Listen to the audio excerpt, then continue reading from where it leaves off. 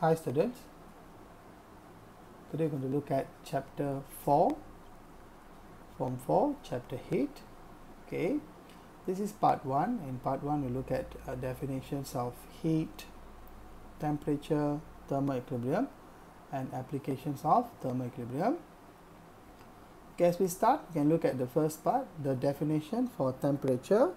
Temperature should be the degree of hotness or coldness. The common measuring instrument we use to measure temperature is thermometer. So as we measure like human body temperature, which shows 37 degrees Celsius, so it's showing the degree of hotness of human body. So temperature is the degree of hotness or even coldness of an object. Normally it is measured with common way like degree Celsius, but the SI unit is Kelvin. We use Kelvin, and if you're looking at a beaker of water, as you heat up beaker of water, you place a thermometer inside and the temperature increases. So that indicates that average kinetic energy of particles are increasing. So increase in temperature also can be said as increase in average kinetic energy of particles. The next definition is heat. Okay, heat is actually a form of energy. We always say heat is actually transfer of energy from a high temperature object to a low temperature object. So heat is transfer of energy from a high temperature object to a low temperature object. The unit for heat is joules, and joules is actually a derived unit. It's joules.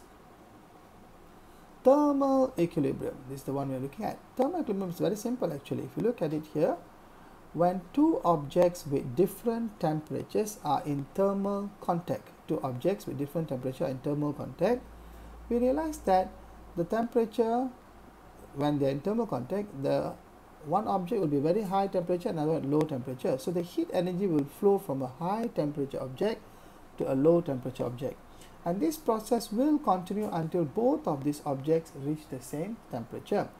So in thermal contact, heat energy will flow from a high temperature object to a low temperature object until both of these objects reach the same temperature.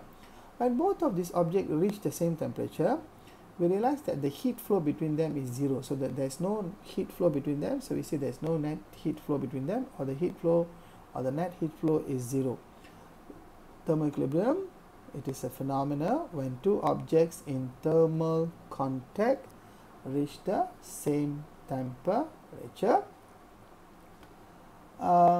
Where do we apply thermoequilibrium? It happens around us. Like we bake a cake, when we place the cake flour in the oven, as the temperature of the oven increase, the temperature of the flour also increase, and while baking, if you realize that the temperature of the cake and the oven will be equal, right? Because that's how the thermoequilibrium is achieved.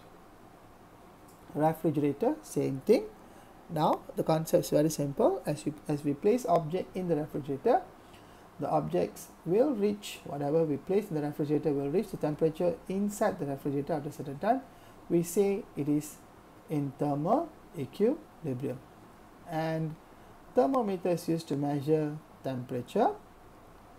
Thermometer is placed under the thumb, and as you notice here, the bulb of the thermometer will have mercury. The mercury will absorb the heat energy, and the liquid thermometer will expand, and once it reaches the thermal equilibrium, it records the body of the temperature. So the whole idea here, thermometer shows the body of the object reach the same temperature, and this is the idea of thermal equilibrium.